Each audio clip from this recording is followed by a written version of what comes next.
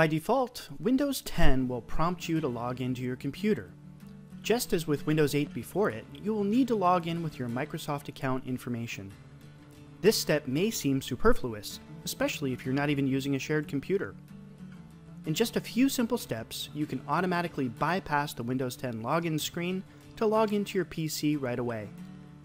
In the Windows search box next to the Start button, type the command netplwiz. You can copy-paste it from the description below. The command will execute in the Run command box.